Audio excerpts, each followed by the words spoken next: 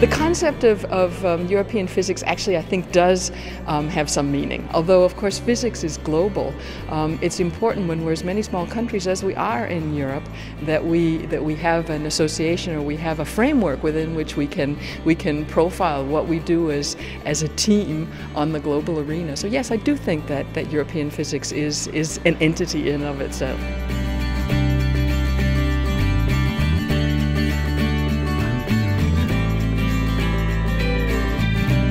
I really enjoyed the talk about the spiral galaxies.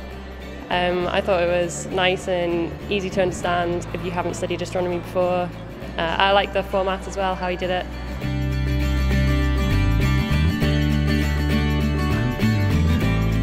I have to say that I really enjoyed the symposium, because usually when you go to a symposium or a conference, it is related mainly to your physics field.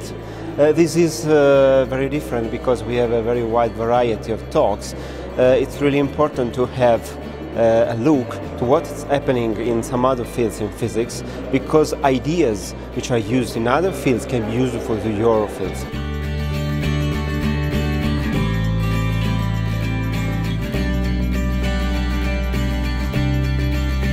I started 25 years ago as a production editor of EPL. So I enjoy it very much and I'm very proud.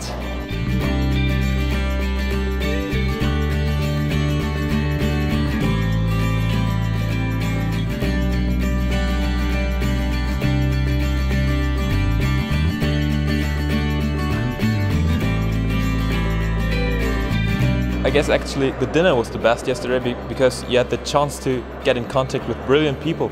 I had the chance to talk to Professor Schwörer and to someone from France, and that was really cool because they were all very nice, and that was a great chance for me as a student actually.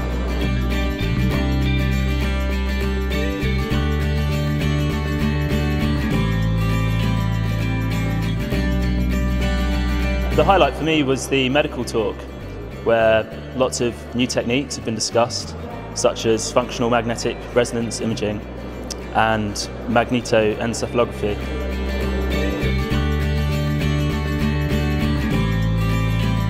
Europe started as a really good idea.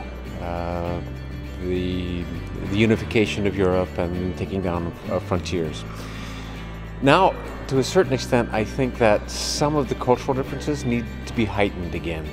I think that the way a UK physicist will approach a problem is going to be different than the way a French physicist is going to approach a problem, even though they're all speaking the same language.